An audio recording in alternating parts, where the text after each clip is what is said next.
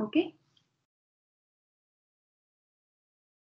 So we were reviewing some of the things from the theory of the ODE, that some results related to the continuous problem, and then we'll go ahead understanding that how do we define the numerical solution, that is the numerical approximation of the continuous solution of this problem. So we already discussed the existence and uniqueness results for the solution of this differential equation.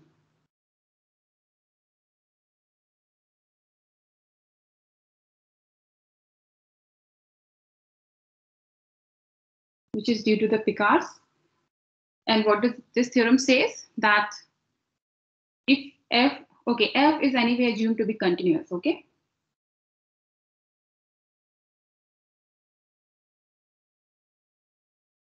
So I'm assuming that f is to be continuous. So in addition of the continuity, if we also have the Lipschitz continuity of the f with respect to the second variable, then we can ensure the unique solution in the neighborhood of the initial point, right? That's what the Picard's existence and uniqueness theorem says. So I'm just roughly going to explain it. That suppose you have a domain D in R2, right? And we are having a rectangle. So suppose we have this as an initial point, x0, y0, and we are considering a rectangle around this point.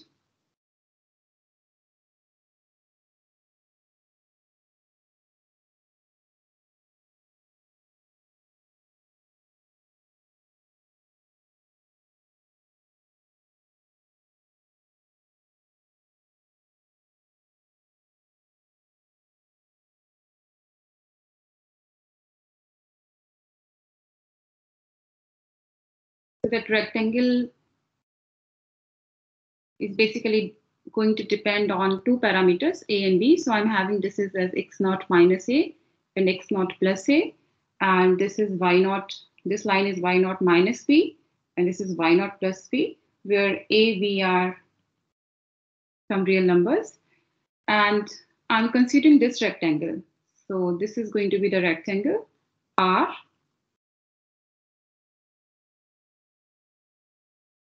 Okay. And I'm choosing A and B such that R is contained in this domain D. Okay. And then the additional condition what we require is that F is Lipschitz continuous. So where it has to be Lipschitz continuous? On R. On R with respect to the second variable. Okay. That is with respect to the y. If F, we are denoting it as a xy. So let me write here fxy is Lipschitz continuous with respect to variable y on R. And I hope you all are familiar with the Lipschitz continuity. If not, I think I already mentioned it that what condition you have to set it, f has to satisfy for it to be a Lipschitz continuous with respect to the variable y. Okay, then we have that this initial value problem, which is given by 1 plus 2. This has a unique solution in a neighborhood of the initial point, which is x0 here. So solution in a neighborhood of x0. So in some neighborhood of this x0, which will basically contained in this interval mod x0 minus a. So this is the interval we will have it. Okay, so let me write. So we'll get this, say x0 plus delta and x0 minus delta. This is the interval where the solution exists.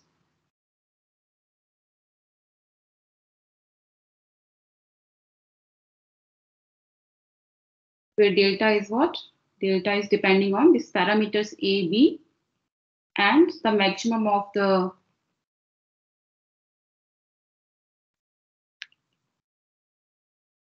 function f over this rectangle R. Okay, So in short, if you have the Lipschitz continuity of the f together with the continuity, then we have a unique solution of the initial value problem in the neighborhood of the initial point. Okay, and one of you mentioned that we also have the sufficient condition to realize the Lipschitz continuity, right? Which is the existence and the boundedness of the partial derivative of f with respect to y. Right, so let me just mention that as well.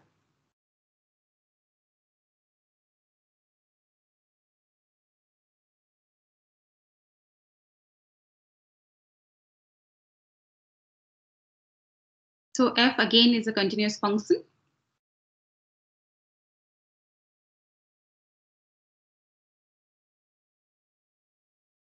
And it is such that its partial derivative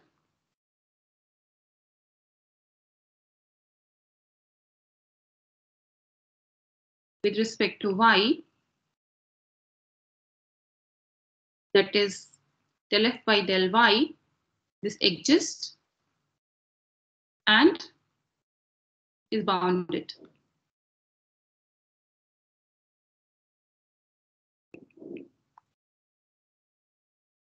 Then f is Lipschitz continuous.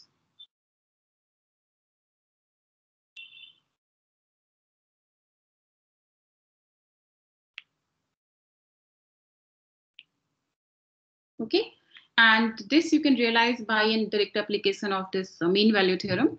You apply the mean value theorem with respect to the variable y, and you will be able to realize that what you get is the Lipschitz condition. Okay, and using this criteria, you can basically rewrite this existence and uniqueness theorem. So here you can replace the Lipschitz continuity by the continuity of the partial derivative. So let me state that.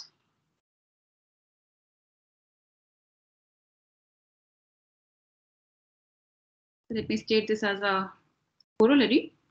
So let D be a domain in R2 and I be some interval.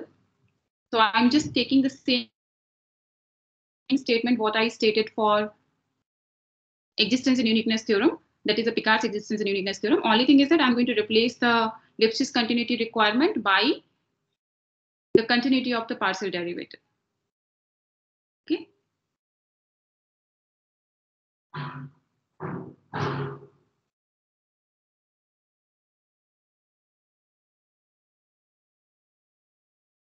And let f from D to R be continuous.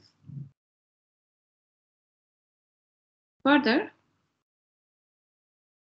let the initial point x naught, y naught, which is in D, it is such that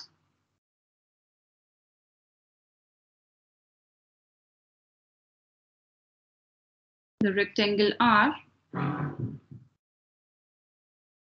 which is defined by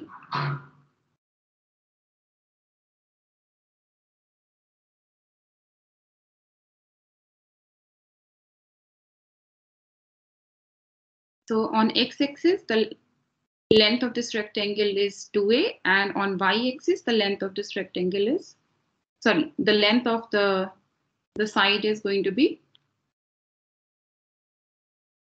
so you can observe here the same thing, same figure, what we have here. Okay, same rectangle R. So this is contained in D. So further, what we are assuming is that if the partial derivative of f with respect to y, that is continuous,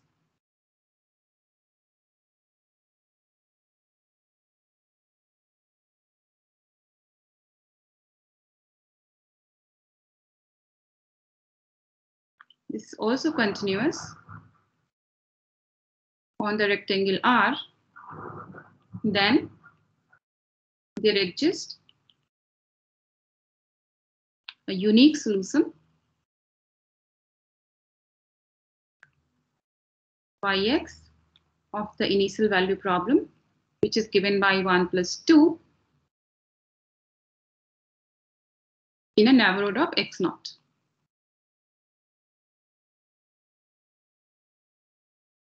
So the neighborhood also is going to be same. It is going to be a delta neighborhood where delta is going to be minimum of a and b by m. All right. So only thing is that the Lipschitz condition is being replaced by the continuity of the partial derivative, and you can realize that this rectangle R is bounded. Okay, so if you have the continuity of the partial derivative on this bounded rectangle, then you will have that it is also going to be bounded. Okay, and that will give you the Lipschitz condition, and this basically goes back to the Picard's existence and uniqueness theorem. All right. So there's one more result which we will be using in obtaining the numerical methods. So that I'm going to state it as a lemma.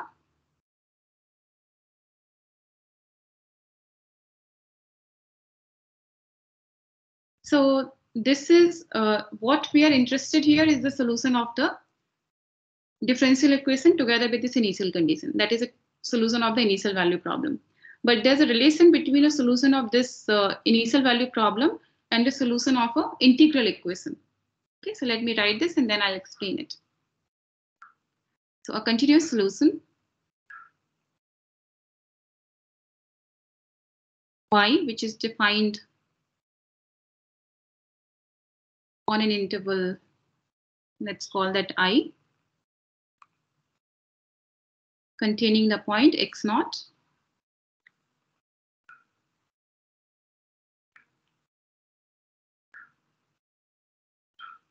So this is going to be a solution of the initial value problem, which is given by 1 plus 2, if and only if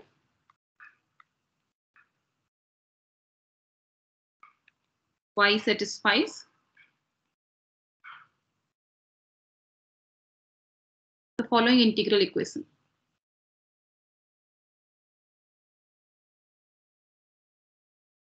So which is given by yx equals y naught plus integral x naught to x, integral of f over the interval x naught to s ds. And this is true for all x's in I. Okay, so can you just try to see that how will you, suppose you have to prove this result, how will you do it? So you have one initial value problem here, and this is an integral equation here. Okay, so what we are claiming is that if y is a solution of the initial value problem, then it is also going to be a solution of this integral equation. And converse part, if y is continuous and it is going to be a solution of this integral equation, then it is also going to be the solution of the initial value problem. So how will you prove this? Okay, I'm not going to do it, but I'm going to just quickly explain it, and you have to write down all the steps. So suppose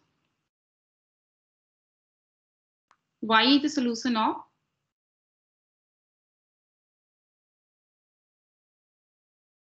initial value problem. Okay. Then how will you show that it will also satisfy this integral equation? What you have to do? It's easy, right? You can simply integrate this. So integrate this equation 1 from x naught to x. So if you integrate here, so what you will get, if you integrate y prime, you are going to get, you're integrating from x naught to x, right? So you will get y at x minus y at x naught. And then you use the initial condition that y at x naught is nothing but y naught, right? So this is what you get it. Isn't it? So this you can observe by simply integrating 1 and then using 2. So integrating, you have to do the integration from x naught to x. Okay. So one side is okay. And now how about the other part? That if we assume that y is a solution of this integral equation, and of course y is continuous, then this y will satisfy the differential equation together with the initial condition. So how will you prove this? And by Leibniz rule. Yeah, so you are going to differentiate, right? Yes, ma'am. But before differentiating, you have to know that y is differentiable. What is given to us is the continuity of the y, and of course, It's continuous. it is continuous. So so only crux here is that how do you realize that y is differentiable?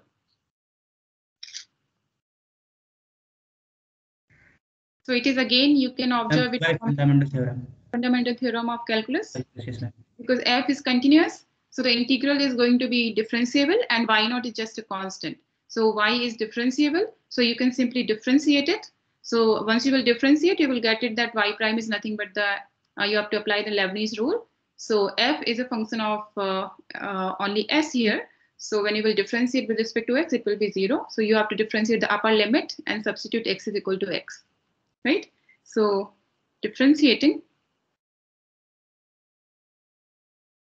So let me give it equation number. This is 3. Differentiating 3, we get 1, right? And then take x is equal to x naught in 3. This will imply we get 2, right? To observe the initial condition, you just have to substitute x is equal to x naught. So when you will substitute x is equal to x naught, the integral will be 0 because you have a limit x naught to x naught. And what you will be left with is that y at x naught is equal to y naught. Okay, so this basically establishes the characterization that these two statements, whether you seek y, the solution of this integral equation, a continuous solution, that is the same as seeking the solution of the initial value problem. Okay, so this equation 3 is also very important in the sense that it is used in deriving many of the numerical methods. Okay, so now we have, like you have seen a many solutions method to solve the differential equations, right? Like you can make it, you can find the integrating factor, or you can use a separation of the variables method. There are many methods one can use to the solution of these initial value problem. Then what is the need of these numerical methods, which we are going to see further? So for most of the equation, you can find the solution, but there are a large class of the problems for which you cannot find the explicit solution. Okay, you can establish that there is going to be a unique solution. That is, you can use these existence and uniqueness theorem, and you can establish that we will have a unique solution, but finding it in a closed form is not always possible. Okay, so let me give an example.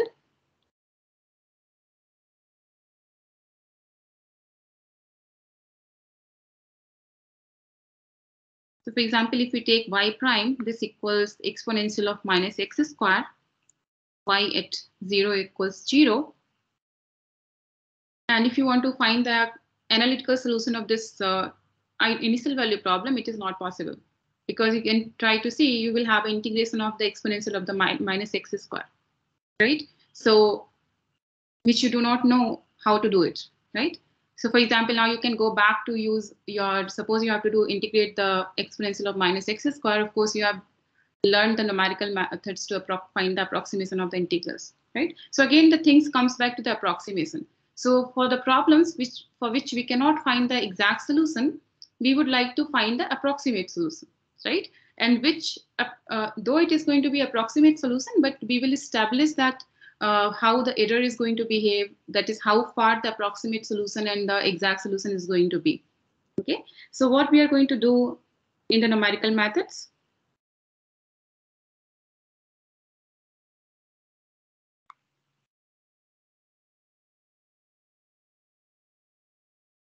So suppose we are interested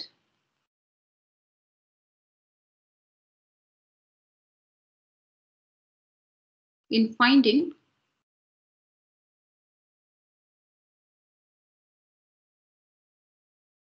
the approximate solution of the initial value problem 1 and 2 in some interval AB. So let's call it AB. Okay. So what do we do in the numerical methods? So we have an interval AB. So we will be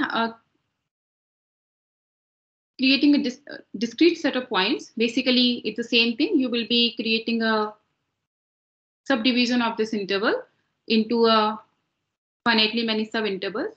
So you will have the points x0, x1, x2, and let's call this as xn, right? So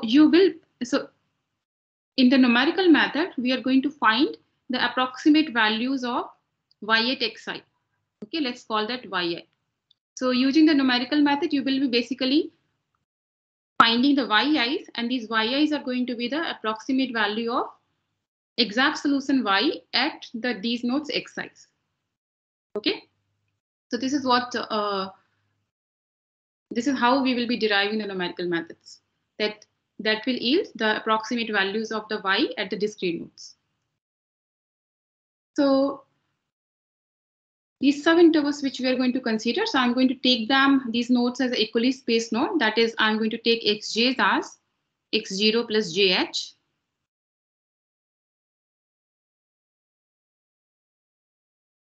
So the length of each of these subinterval is h. So h is going to be basically here b minus a divided by n. So the first method, which is the simplest method to find the approximate solution of the exact solution at the nodes, is the Euler's method. So let's see what do we do in this method. So we have this differential equation together with this initial condition.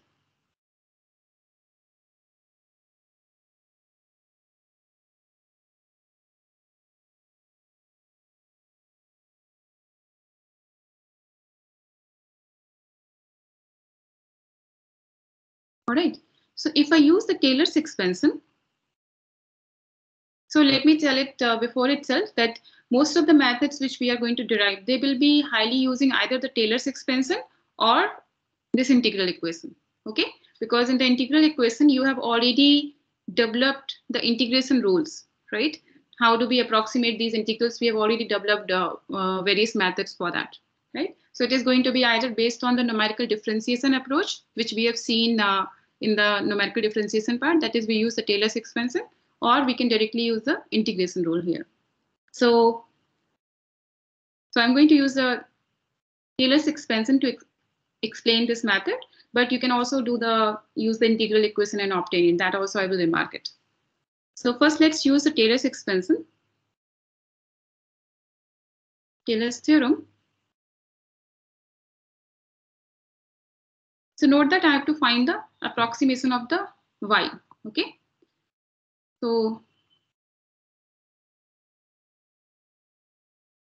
xk plus 1 is any node. So I can write this as y at xk plus h. And now I'm going to apply the Taylor's expansion. So this is going to be y at xk plus h times y prime at xk plus the remainder term.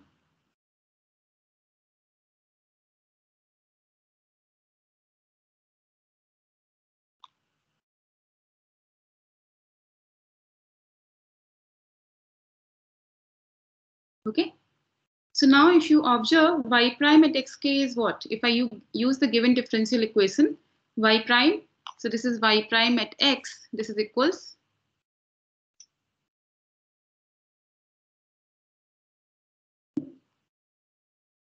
right. So if I use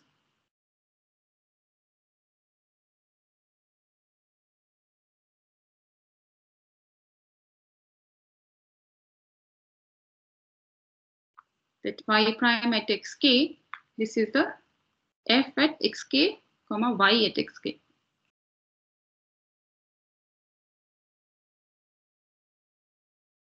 So what do we get using this? We will get that y at xk plus 1, this is going to be y at xk plus h times f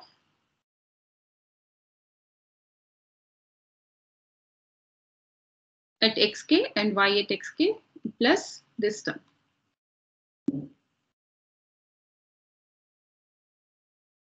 Okay, so far I have just taken the exact solution. So y is an exact solution here, and I have just realized that how we can, so y at xk plus 1. So I'm just checking it out that what happens to y at any of the nodes.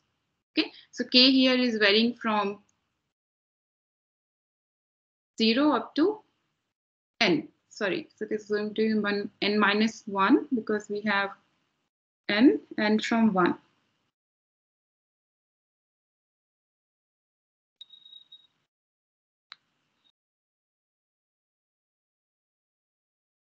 So far, there's nothing called approximation. It is all about the exact solution. This is how the exact solution, this will yield this result, what we have got. This is, we have used the Taylor's expansion considering the exact solution. Okay. So now this is going to give us that, give us the idea that what is the numerical method we can define here. Okay. So thereby, the Euler's method is defined as I explained, I will be finding the approximate value of y at any of the xk's, right? So let's call, I'm defining it as a approximate value of y at xk plus 1, and I'm calling it by k plus 1. Okay, so this is given by yk plus h times f evaluation at xk comma yk, where k is ranging between 0 to n minus 1. Okay, so this is the Euler's method. And you can realize that I have just used this expression to define it. Okay, so I want to find the approximation of the y at xk plus 1. So I have defined it as, it is given by the y at yk, which is nothing but the approximation of the y at xk plus h times f of f evaluation at xk comma yk. Okay, so in a layman language, if I say that, so you can realize that y naught is going to be the same as y at x naught. That is, y, when you will take k is equal to 0, so you will get y naught here, right? So this is actually the initial condition, y at x naught. Okay, so y naught is going to be y at x naught here. And then you can compute y1. So y1 is going to be, you can use this y naught to compute the next trace, which is going to be h times f evaluation at x naught y naught, because x naught is also known to you and y naught is also known to you. Once you have found y1, you can find the y2 by using the y1. Right? So likewise, at the end, you will be reaching it at yn, which is going to be y at n minus 1 plus h times f evaluated at x minus n yn minus 1. Okay, so this is how you will find the approximate value of the y at x case. So you can basically realize that here I have that the new value is going to be the old value which we have it plus h times the, so if you realize this f at xk yk, this is nothing but the, if you try to see the given differential equation. So f basically represents the slope at the point x comma y, right? So this f is basically representing the slope at the point xk comma yk, right? So this is in the layman language, we can write it in this way. Okay. So I can try to explain it geometrically, that how does, what is happening. So suppose we have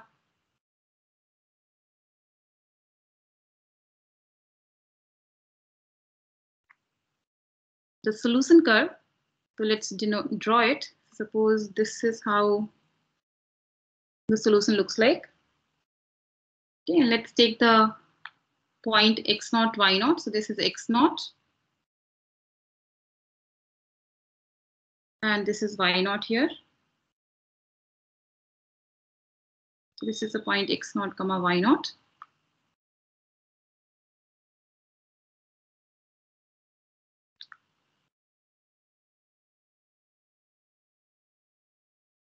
Okay, so you try to observe from here. So what do we have? We have that the slope at at the point xk yk, which is nothing but the f of xk yk. This is given by yk plus 1 minus yk divided by h, right?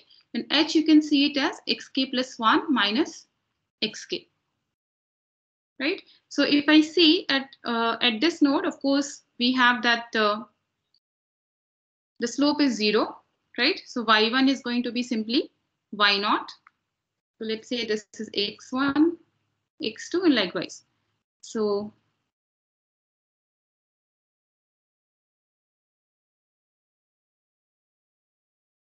what is going to be the y1? So y1 is going to be this point. x1, y1 will be here, right? Because you can observe that this is h and this is, so of course y0 is going to be y1 simply in this case, because we have f of x0 comma y0 is 0. Okay, so at this node you can observe that the exact value is this. So this is y at x1, and this is the value which we have found by the approximation. So this is y1, right? So this is the basically error in y1, which we will see the exact expression, but geometrically you can observe this way. Okay, so likewise you can continue, you can use this x1 y1 to find the x2 y2 and likewise. Okay, so you can see that you will be committing some error in each of the steps. So let's try to understand that error.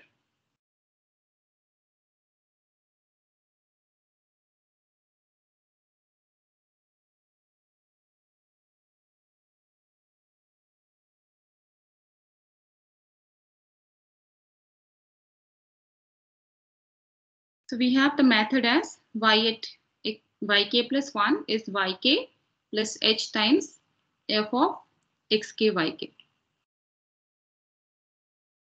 Okay, and if I try to see what exact solution satisfy in this regard, that is, we have already written here this one.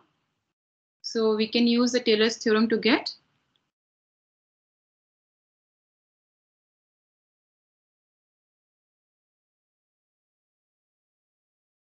that y at xk plus 1 is y at xk plus h times f with this argument plus h square by 2 y double prime at some jk.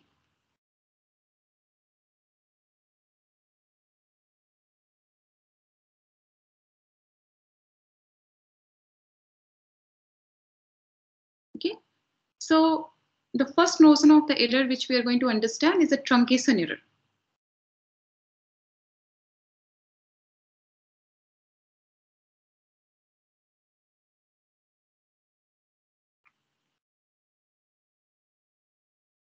So if I denote it by tk, because we are going to find it at the node xk plus 1, so I'm denoting it by tk plus 1. So what it is actually going to be? So you have to realize that suppose this is the method, okay? So if you try to observe the same in terms of the exact solution, that is if I try to write the, so from here what I have that yk plus 1 minus yk minus h times f of xk comma yk, this is equal to 0, right? This is what we have for the discrete solution. Now for the exact solution, you are not going to have the same thing, right? You're not going to have that if you compute y at xk plus 1 minus y at xk minus h times f of xk yk, basically this term, right? This is not going to be 0. So whatever is that term, that is your truncation error, right? So for any method, how will you find the truncation error? You have to see what is the method, and accordingly you have to see what happens if you substitute the exact solution in place of the discrete solution. That is, if I come in this case, my truncation error will be given by y at xk plus 1 minus y at xk minus h times f of xk y8 xk. Okay, that is, I have just taken this numerical method and I have just tried to see what is happening if we take, instead of a discrete solution, as an exact solution. Okay, so this is, we can see from this relation that this is nothing but the h square by 2 by double prime h I k. Okay, so this is called this tk plus 1 is called basically the truncation error. So this you can also see, this is the error in the approximation of y8 xk plus 1 by this expression y8 xk plus h times f of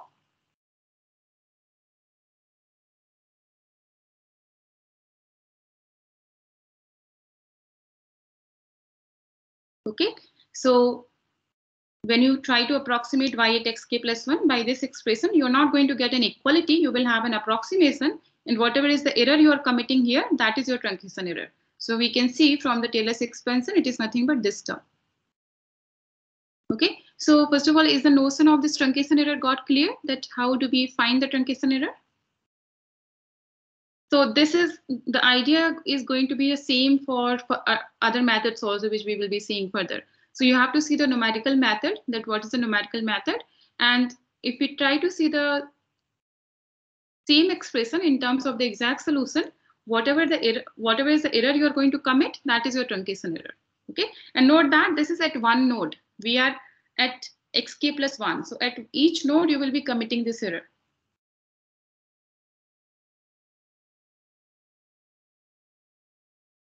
All right. So, but this is not that, this is not the total error. So this is, I've just observed that what is happening in terms of my exact solution when I use this numerical method. But the total error will be given by, so it is going to be y at xk plus 1 minus yk plus 1. This is going to be the total error. So I'm simply going to subtract. Let me give it a question number. So this is going to be,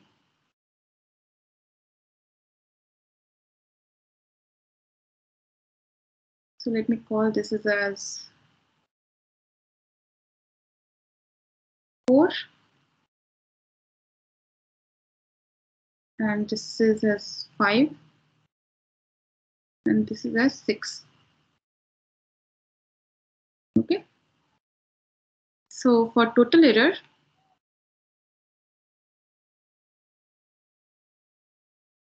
upon subtracting, so I'm subtracting 4 and 5.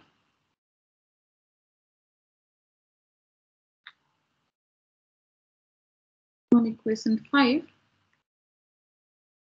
so we'll get this, and this is going to be, we know that what is y at xk plus 1, it is this term.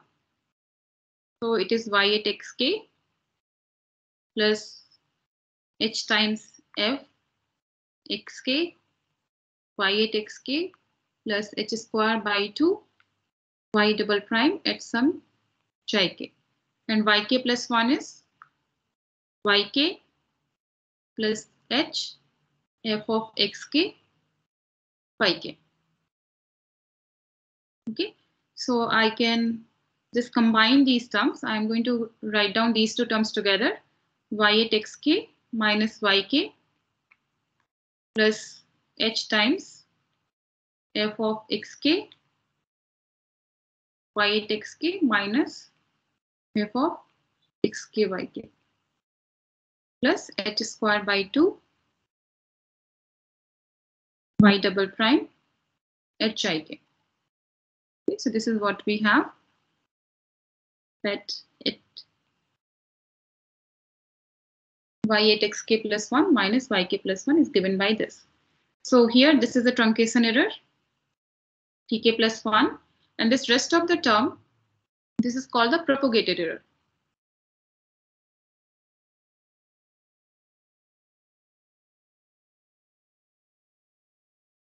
Okay, so because of at each step, because of this truncation, you are having some error at each step, and that error is getting propagated to the next step and to the next step, right? So let's write down exactly what this propagated error is and then try to understand it. So we have the propagated error as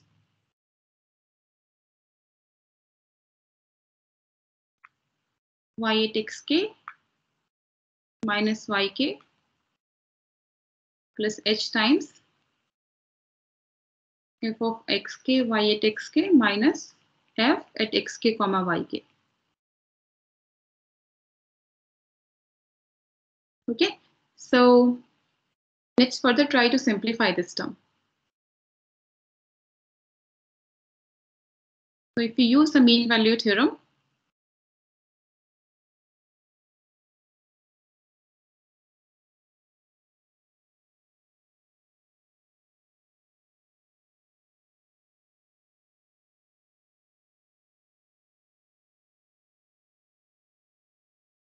so I can apply the mean value theorem for this term, okay, treating it as a function of the second variable. Right, so I can write this as f at xk y at xk minus f at xk yk. This is del f by del y at xk comma some eta k, where eta k is going to lie between y at xk and yk. So this will be evaluated as, so this will be, so let me write, so either you can write it here in the division or let me just multiply this. This will be multiplied by y at xk minus yk.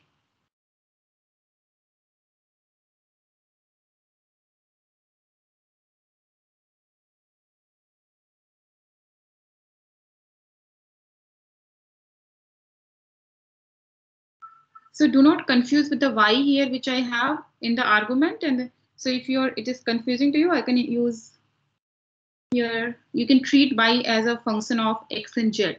Okay, so let me write z here. And then I'm having these 2 points, y at xk and yk. That's, so I'm applying the mean value theorem.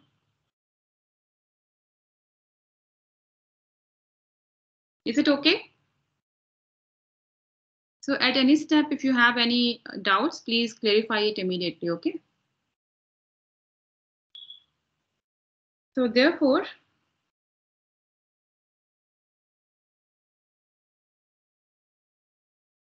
let's go back to this total error term. So let me give it a equation number. So this is 6. And this is going to be 7.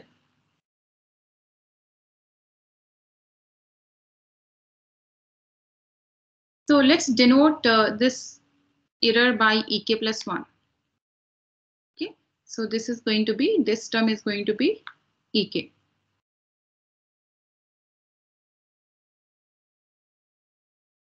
So I'm setting ek as y at xk minus yk. Therefore, from 7,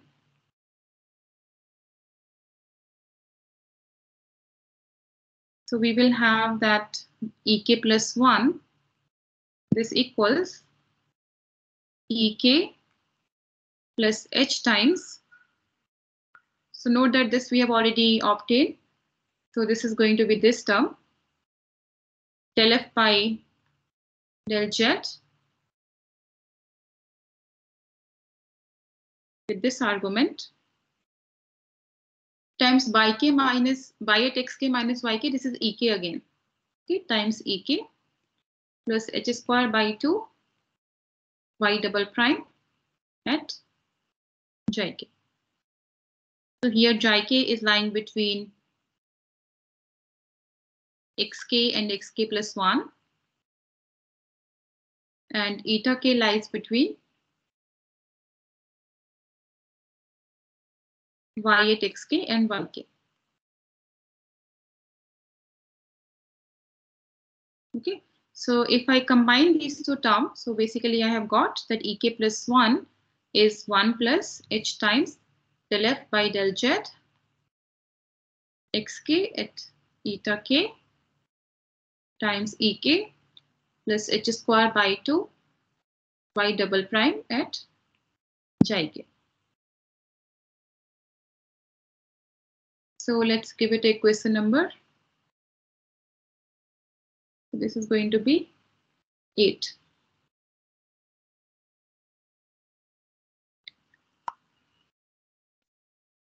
Okay. So we are further going to simplify this expression. So if we assume, so if we try to go back to the continuous label, so we have the let this just try to look back the existence and uniqueness theorem. So there we have that this partial derivative of f with respect to the second variable, this is bounded, right? So if we assume the similar thing here, that is, if we assume that del f by del z at xk with y at xk, this is less than L for some L, okay? And if we assume that the second derivative of y, this is also bounded by, let's call it capital Y, then what we can get is that, so if we try to use this equation number 8, so let me write here that L and Y are fixed positive constants.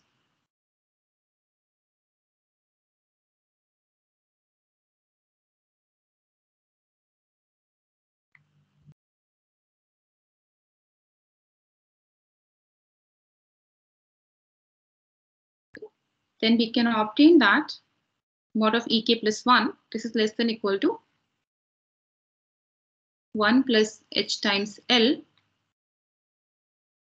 times mod of ek plus h square by 2 into y.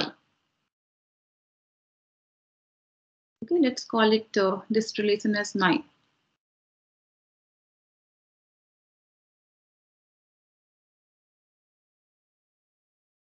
So now we can use this relation recursively. That is, we have the bound on the ek plus 1 in terms of the ek. Then I can bound ek in terms of the ek minus 1. So this is how we can use the recursive relation. So finally, what we will obtain, applying this estimate recursively.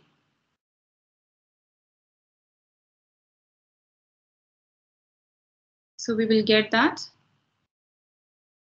ek plus 1, this is less than equal to 1 plus hl, and ek is going to be less than equal to 1 plus hl times mod of ek minus 1 plus h square by 2 into y, and this term will remain as it is. So if we simplify, this is 1 plus hl square mod ek minus 1 plus 1 plus hl times h square by 2 into y. So further, if we continue repeating this process up to the point when I reach E0, right? Because we know that E0 is nothing but y at x0 minus y0, which is nothing but 0, right? So I'll go up to the point E0.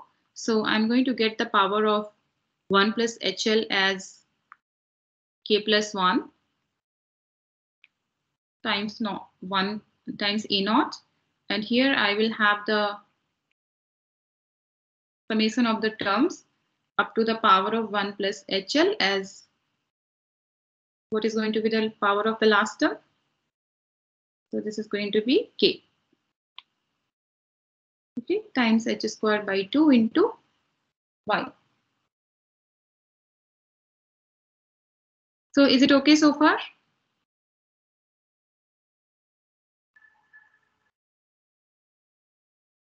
Yes, ma'am. Okay, so this is how the ek plus 1, the bound on the ek plus 1, we get it. So I can very well write it for the ek. So ek is going to be 1 plus hl raised to power k mod e naught plus 1 plus, so this summation will be, so basically I'm replacing k by k minus 1 here. K minus 1 times h squared by 2 into y. So these expressions we have to further simplify. So you have to observe two properties. So the first property which you have to observe is that, so for this term I can simply use the, what I can use here to simplify this summation.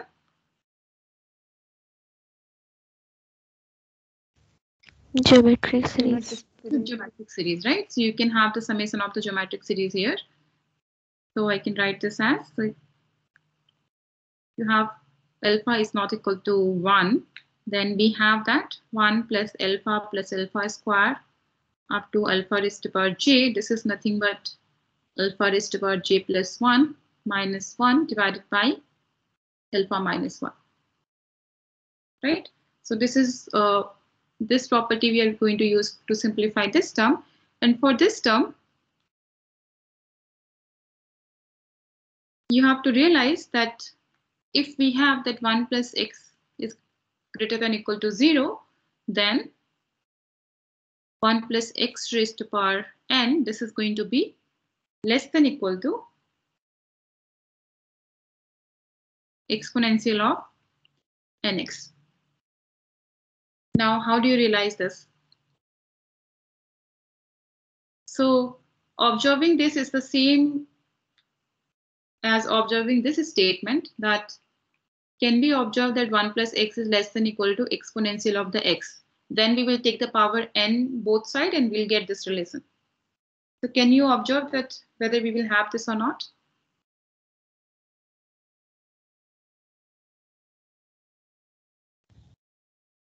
Yes, ma'am. By power series extension. Yeah, so you can see the power series, or you can simply observe this by the Taylor's theorem as well, right? The power series is nothing but you get it using the Taylor's expansion, right? So you can see if you try to write down the Taylor series expansion of this, you will get it as in the neighborhood of 0. Okay, so you'll get it as 1 plus x squared by 2 exponential of j. Right? So this is going to be positive. This is positive. So 1 plus x is strictly less than exponential of x. And then you take the power n both sides. So you will observe this relation. Okay. So I'm going to use these two to simplify this expression here. So let's call it 9.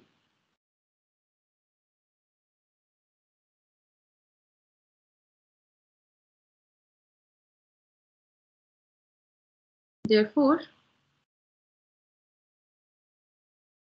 9 reduces to, so I will have mod of ek plus 1. This is less than equal to, so 1 plus hl raised to power k plus 1 is going to be less than equal to exponential of k plus 1 into x. Exponential of k plus 1 into x times x is 1 plus hl. Okay.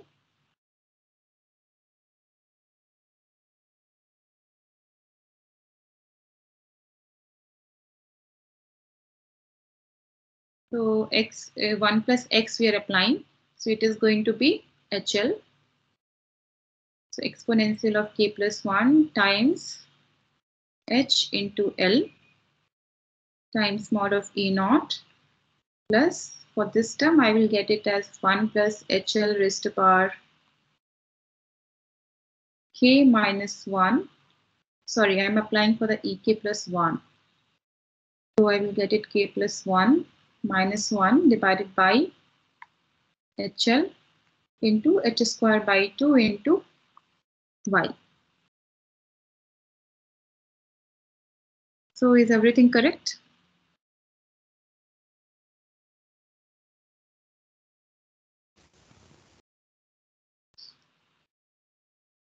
Okay, or I could have directly written it for the EK so that we can. This is going to be EK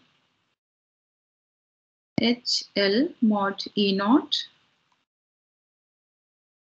plus 1 plus HL raised to power k minus 1 divided by HL h square by 2 into y. So for this term, again, we can use the same thing. So this is going to be exponential of HL into k mod of E naught plus this is also going to be exponential of HLK minus 1 divided by, note that 1 power of h cancels out from here. So we will have it h by divided by 2l.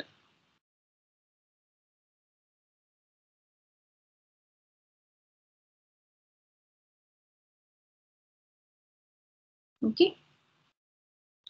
And h into k, if you observe, what is this? This is nothing but xk minus x naught. So this is exponential of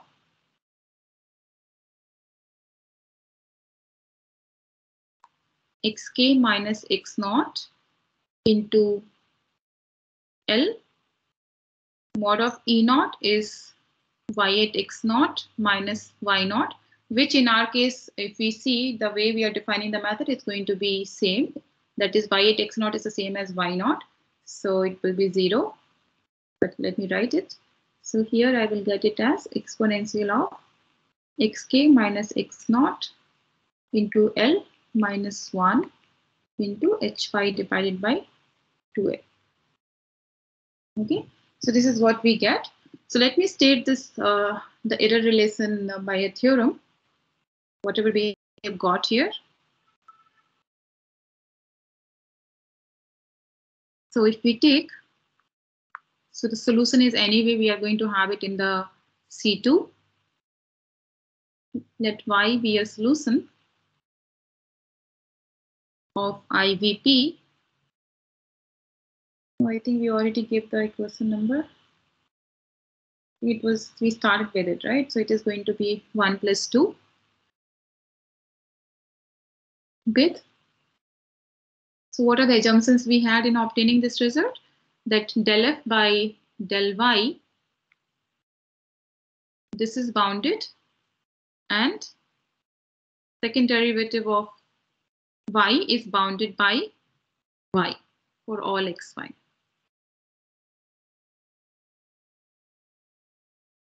And for some constants, L and Y.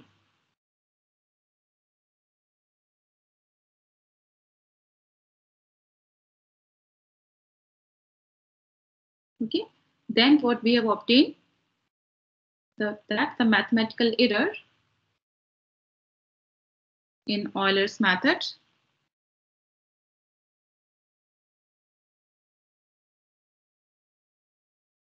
at a point xk, which is x naught plus kh, this satisfies that mod of ek is less than equal to whatever we have got here. So this is hy divided by 2l exponential of xk minus x naught minus 1 plus exponential of xk minus x naught into L times mod of x naught minus y naught.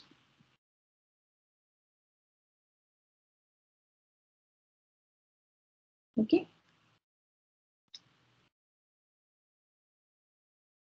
So is it okay so far? Yes, ma'am. All right. So note that it's still, if you, in this term, of course, you see the power of the power, it is behaving like y is a constant, L is a constant. And so if you try to see that you have this complete term as a multiplication of h, right? And in this term, anyway, for our case, it is going to be 0. But let me state the general result. Suppose you have y at x naught minus y naught, what we require that it should be less than equal to some constant times h, right? Then also we will get that for this term also we will have the 1h factor coming out, and for this term also we will have 1h factor coming out, right? But let's not go into that. Let me just take the easier one. So for our case, this term is simply 0. All right. But still, if you try to observe the first term, you have the exponential term coming here, right? So you have h multiplied by some constant, which is depending on the exponential of the xk minus x naught. So this is basically going to give you an upper bound of the error. Like this is going to be a, we can further basically make this bound more sharp in the sense that this exponential term is going to be very large, okay? So this is going to be a kind of over determination of the error. So we can further simplify this term under certain assumptions that if you have certain properties on the partial derivative of the y, f with respect to y, then this error can further be simplified. So let's try to observe that. Okay, before that, let's take one example and try to see what is happening so that you get a good, better feel about this error here. Let's take one example. So suppose we have to solve this problem. Y prime is equal to 2x with y at 0 equals 0. Okay, so we can write down the general the iteration term. So we can write down the n plus 1th iteration of Euler's method is, so this will be given by y at, so let me use the same index k, y at k plus 1 equals yk plus, so we have to have f of xk yk, which is 2xk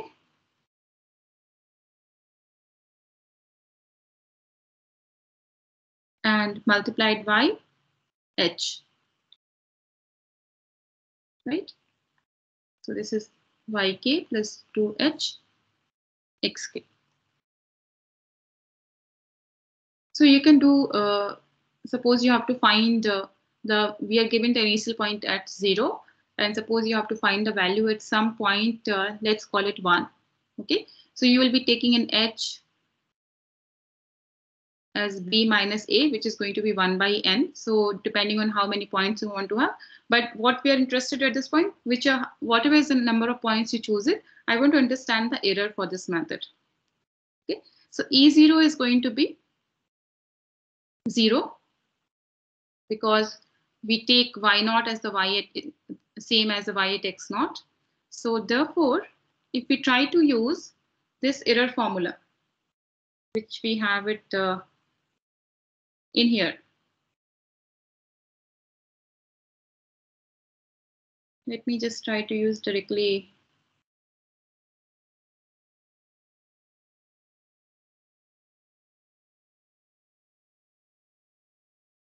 this formula. Okay, so we have, sorry, this we have simplified version. This is 8.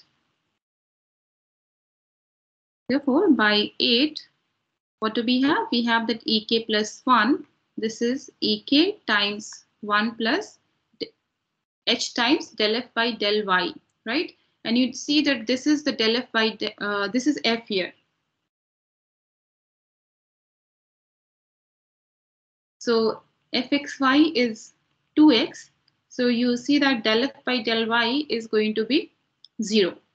Okay, so you will have there h times 0 plus h square by 2, and you have to find the second derivative of the y and take the maximum over that. So you can realize here that y double prime is simply 2, which is a constant. So we will get this as 2 here. Okay, so upon simplification, what do we have? That this is ek plus h square. All right, so if you try to observe that E0 is 0, so E1 is going to be E0 plus h square, which is nothing but h square, right? E2 is going to be E1 plus h square, which is going to be 2h square. So basically, recursively, if you use here, you will get ek as k times h square. All right, and the last step, we are going to take it as xn. So from here, we can get that En is nothing but n times h square. And n into h is going to be the length of the interval, which is b minus a, which is nothing but 1 in this case, times h. So basically, what do we have? That En is proportional to the h.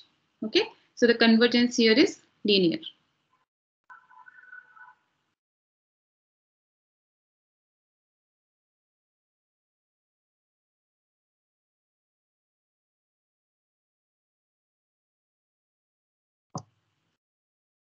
All right, so this was a kind of an easy case because you had del f by del y as 0, so you could simplify the things here.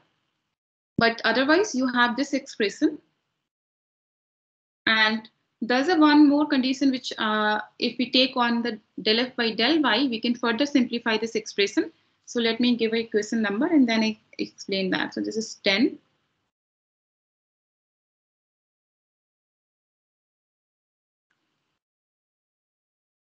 So remark that we can improve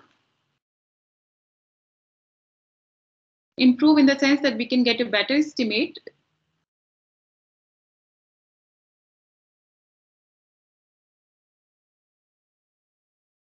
You can improve the result which we have it in 10 under certain conditions.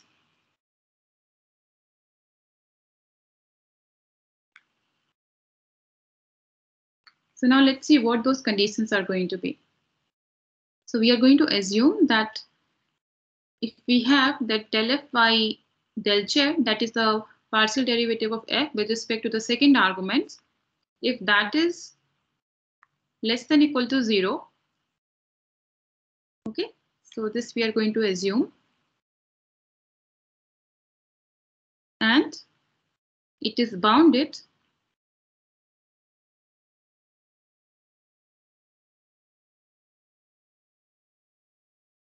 for all z and for all x in the interval let's take it in between x0 and b.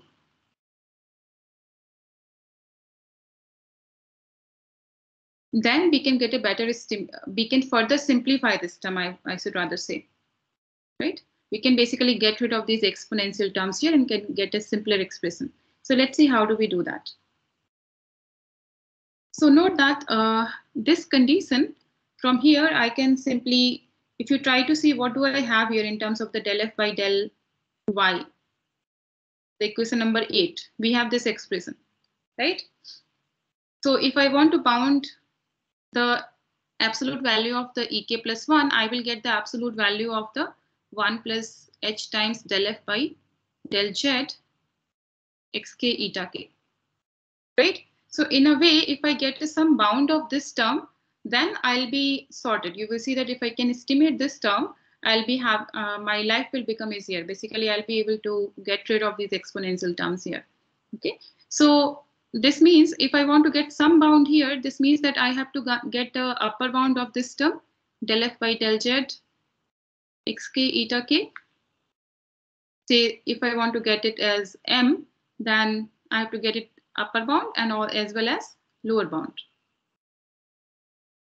right? Then I'll be through. So this is what I'm going to have here, that if I have this term, this assumption, then if I simplify this term, 1 plus h times del f by del z, this is going to be less than equal to 1, right? So I've simply multiplied by h and then added 1 both sides. So another thing, if I need that, if I can have this is greater than -1, then we are done. We will be able to have that 1 plus h times del f by del z, absolute value of that is less than equal to 1. Okay, so let's do a little rough work. So if I want to choose my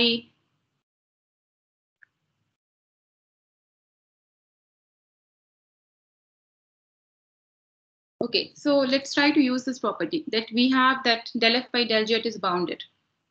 Okay, so using this boundedness, you will be able to have that del f by del z.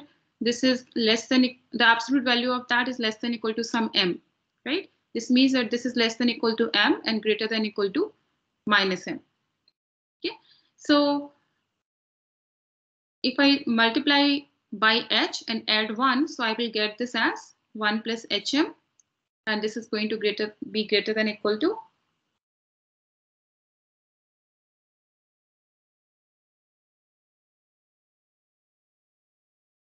1 minus hm, right? So since I'm interested in the lower bound, let's focus on this term. So what I have is that 1 plus h times del f by del z, that is greater than equal to 1 minus hm. Okay, so if I can choose my h such that this 1 minus hm, this is greater than -1, then note that I will have that 1 plus h times del f by del z, this is also greater than -1, right? And we already have that this is less than equal to 1. Okay, so this basically gives you the idea that how you have to choose your h, right? So I'm going to choose such h. Basically what I want, so I'm assuming that I can find an h. H is chosen such that we have 1 plus h times del f by del z. This is greater than equal to -1. Okay, and this would hold for all x between x0 and b. Okay, and also for all z.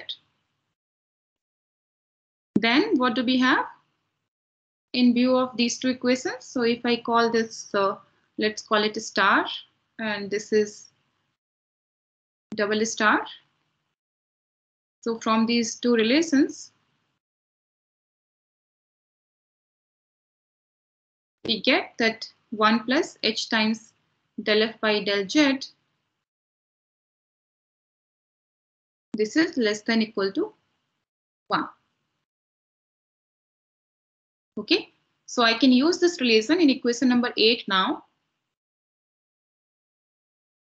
So here, so note that I have got that this is less than equal to 1. So I can get the bound on the absolute value of the ek plus 1. So then from 8,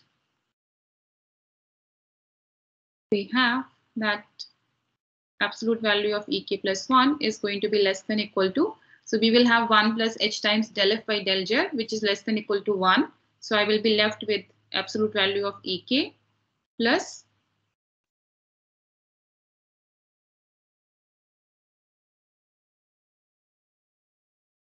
h square by 2 into this term, right? So if I have already defined the bound on that. So this is going to be, so let me write it here. So I can write this as some constant times h square, where this constant is nothing but 1 by 2 of maximum of second derivative of y over the interval AB. Okay. So basically, we have got a simpler form of the relation. So again, we can apply the this recursive relation that we can bound ek by the ek minus 1 and then ek minus 1 by ek minus 2 in that way. So what I will get? So let me give it equation number and then, so this is 10. This is going to be 11. So I'm going to apply this equation inductively. So using equation 10 recursively to obtain that mod of ek is going to be less than equal to, so I will go up to E0. Okay, so this is going to be less than equal to ek minus 1 plus you will get 2ch square, right? And this I will go up to mod of E0. So you will get this as kch square. So in this case, it is going to be k plus 1 times ch square. Okay, and mod of E0 is 0. So we will get this as mod of E0 plus k times ch square. Okay, which is the same as k times c into h square, since E0 is 0. Okay, and k times h, we already know that this is going to be xk minus x0. So therefore, what we have obtained is that this is less than equal to some constant times xk minus x0 into h, where this k times h is xk minus x0.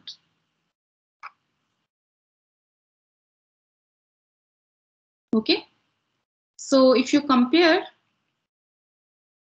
this relation 12 with the relation 10 here. So here you can observe that we were having a multiple of the h in terms of the xk minus x0, but that was growing exponentially.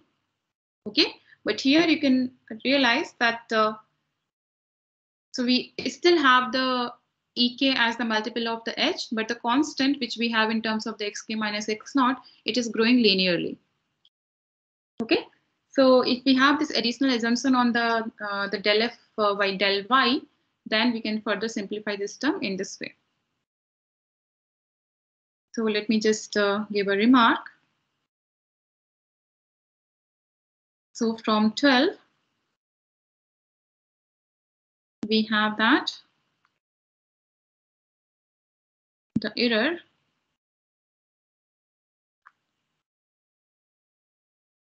is bounded by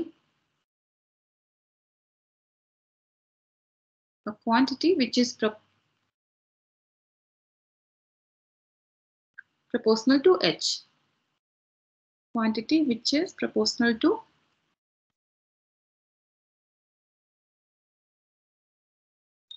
h, and the coefficient of h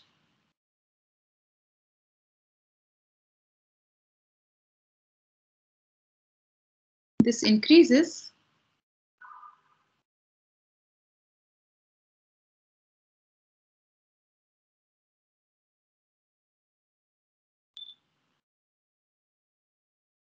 linearly with respect to the point xk, in contrast to exponential growth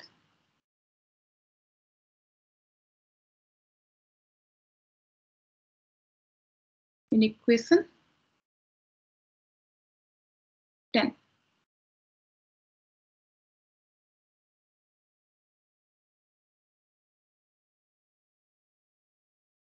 Okay, so now one thing you have, if you pay attention, what was the truncation error?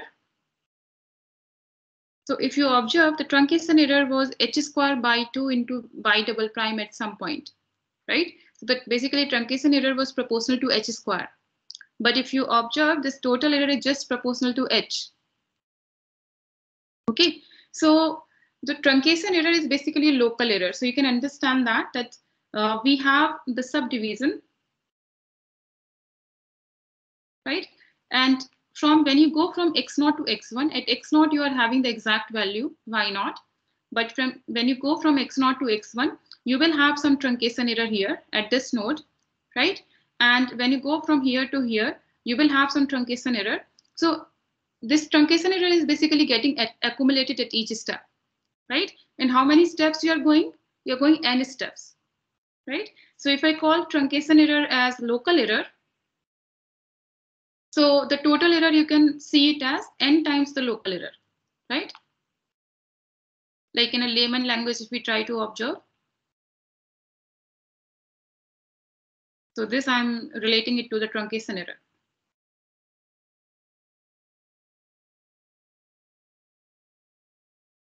Okay, so if your local error is of order h square, say if I have local error is some constant times h square, and then we get after n steps, this will be the total error. So n times h is going to be b minus a. If I call this as a and this is b, because n times h is xn minus x0, which is b minus a, right? So this gets proportional to h. So if in general, what I can say, if my local error is of order h raised to power k plus h raised to power, say, r plus 1,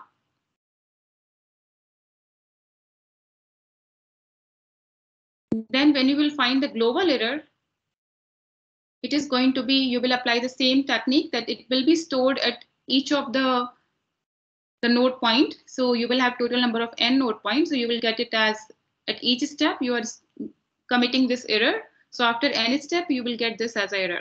So basically it is going to be of order h raised to power r. So we lose one order of convergence when you go from local error to the global error. Okay.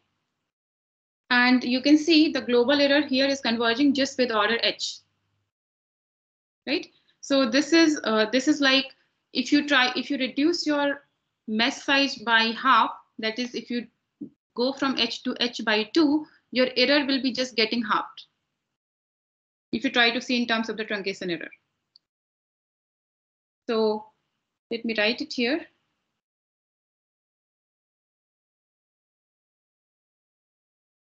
So if I observe my truncation error, right, that was of order h square. So if I go reduce my mesh size, that is if I reduce the length of the interval from h to h by 2, the tk plus 1 will get reduced by, tell me what will be the factor it will be reduced by? You have h square sitting here, right? So it will be reduced by the factor 1/4. Right? In terms of the global error, it will be reduced by a factor 2.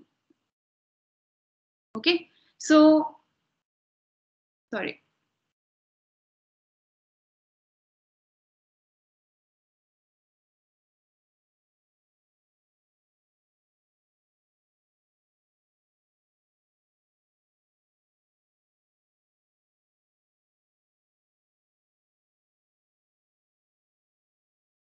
Yeah, so this is the main disadvantage of this method, that error gets reduced very slowly. I mean, there are other methods which you will see that we will get a better convergence in the sense that we will have truncation error is of higher order. So here we have got it, say, order h square. So we can design a method where the truncation error will be of order h cube or h raised to power 4. So eventually the global error will have a better order of convergence. Okay, so for now we stop, and we'll see those methods in the next class. But I just expect you guys to be clear with these facts, that okay, what are the truncation error, what do we do in the numerical methods, right? Because many, I have in my past experiences when I've taught this course before, I see that students even confuse with the y at xk and yk. They consider both are same, but both are not same. Okay, so just be clear that what exactly like we are doing, like we are approximating the values of the y at x case. So at many places, people just make a mistake treating yk as a y at xk. Both are not the same. Okay, so just spend some time, just be comfortable with it, so that when we go further, it's gonna be easy for you guys. And I have just been informed that you guys are not attending the tutorial session. So what is the problem?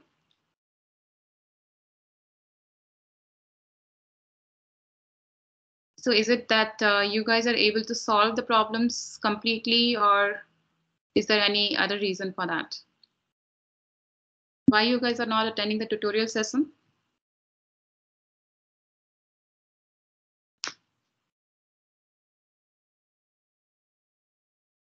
Somebody?